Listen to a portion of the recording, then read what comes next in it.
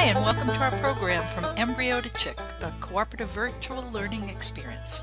My name is Jeanette Berenger, and I'm the Senior Program Manager for the Livestock Conservancy, a national nonprofit dedicated to the conservation of rare livestock and poultry breeds. Today's topic is warming the eggs, where we will explore how to choose and set eggs for hatching, and look at two different types of incubators and their basic operation. We will also see the hazards of shipping eggs and the importance of keeping records for what is happening in the incubators. So sit back and let's get started.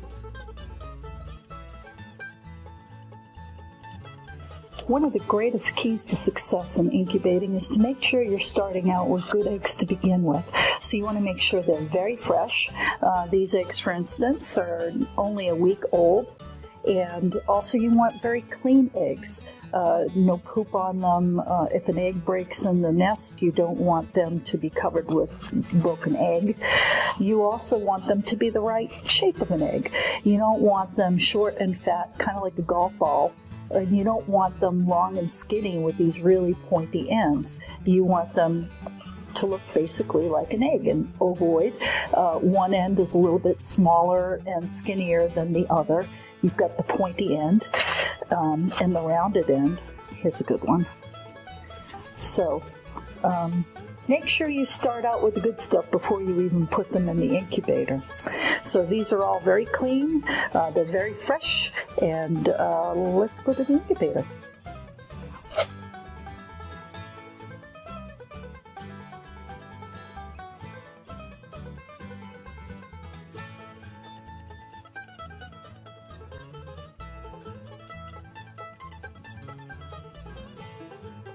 This is a tabletop incubator, and we're going to be using this to incubate some eggs from Dominique chickens and from crepe-core chickens. This is a really practical kind of incubator, good for home use, and this is the first time I've tried out this model, so I'm hoping it's going to work out really well. When you're gathering eggs for incubation, you want to make sure that first they're very, very clean. If you have really dirty eggs, that's a bad thing in the incubator because there's bacteria on them, and that could cause the eggs to explode inside, and it's very messy and nasty. I wanted to mention a little bit about egg positioning for both storage and for incubation. Most folks incubate eggs with the pointy side down. This is to allow the air cell to form on the wider end of the egg, because this is where the chick is going to take its first breath and begin to break out of the egg. So we're going to go ahead and put these guys in the incubator. This model actually has all the bells and whistles. It's got an automatic turner and it's got automatic humidity, which is going to make my life a lot easier. And we're going to put all the eggs in so that they're pointy side down. And this incubator is going to handle about 48 eggs. And we'll just load it up and see what happens. Okay, well, I've finished loading the eggs in. We have 30 Dominique eggs, and we've got 9 crepe-core eggs in here. And this unit is pretty automated, so I don't have to be around all the time to take care of the eggs. Because I work, that is very convenient for me because I'm not home all the time. The incubator is going to bring the eggs up to a temperature of 99.7. And this is an automatic humidity pump which pulls water from this jug here, and it's going to maintain a humidity of about 45 to 46% in here. And it's a really nice automated unit, and typical for use in a regular household. If you've got a small flock and you want to hatch a few eggs, this would be a great unit for it. The other type of incubator we're going to look at is a cabinet incubator, which can incubate a lot more eggs, and it works a little bit different than this. So we're going to go ahead and turn this on and move to the cabinet incubator.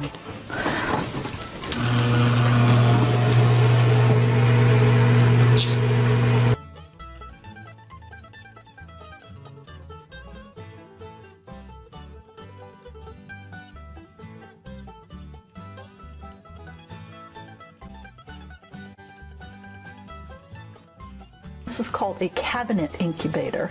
And you can see it has a door in front, and you can see through the door here with the plexiglass. And this is the kind of incubator you'd want to use if you want to hatch a lot of eggs. And inside we have egg trays that fit in here. Each one of them is going to hold 48 eggs, and we can fit 6 of them. So that means that this incubator can hold 288 eggs. That's a lot. Up here we have the tray that's going to help us to create humidity in the incubator. It will fill with water, and then to make it even more humid, we added what we call wicks, which are these little paper inserts. And what it does is lift up some water. It soaks up the water and wicks it up to the top, and the fan and back blows across the wicks and helps to improve the humidity within the incubator. So every day we have to check and make sure there's plenty of water inside here and that it doesn't dry out.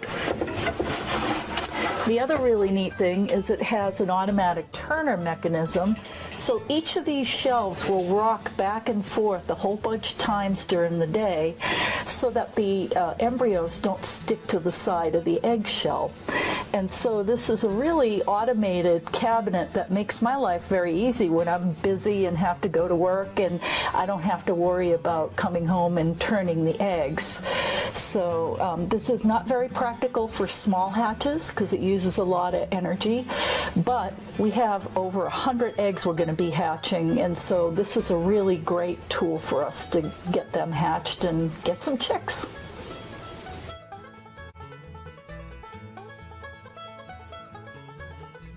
Who says chickens can't fly? This box just arrived from Colorado yesterday from my good friend Tom Whiting, and he has been breeding some crepe cores for me. And this box is rested overnight so that the air cells can reform, because when they were traveling they were getting shaken up, and so we want to have good air cells in the eggs. And so now we're going to unpack them and get them ready for the incubator, and let's see if there are any broken ones.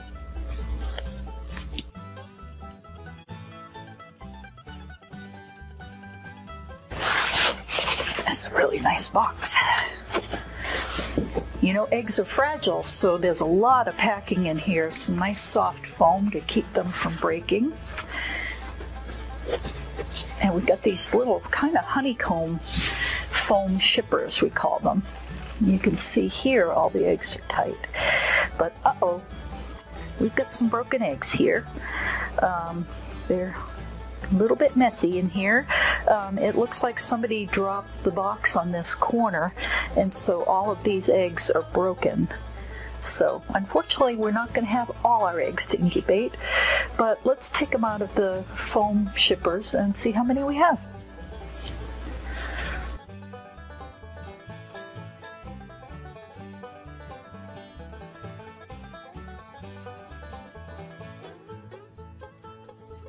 Well, we finished unpacking the eggs, and I'm happy to report that we have 102 eggs that survived coming from Colorado.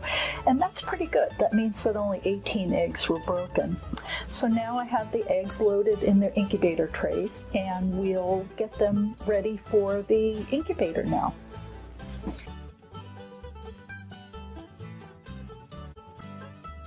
We've had our incubator running for a while, and now we've got it up to temperature. Our target temperature is going to be 99.5, and we want the humidity somewhere between 45%, maybe a little bit more than that, but we don't want the humidity too high because then that'll keep the air cells from forming on the eggs. So we're going to go ahead and put our eggs in the incubator.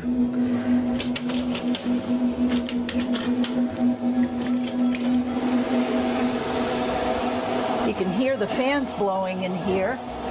This is a forced air incubator, and that means that there's air circulating in here, which is a really great thing for the eggs. It helps them to hatch more easily.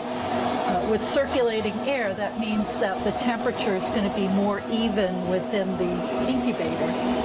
So carefully putting these eggs in.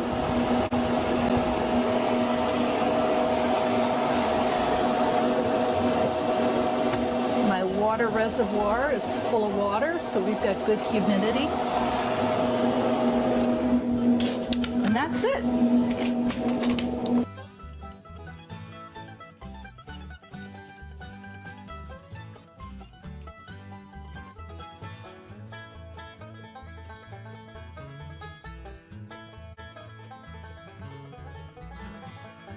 So now we've put the eggs in the incubator, and the next really important thing we need to start doing is record keeping, real fun stuff.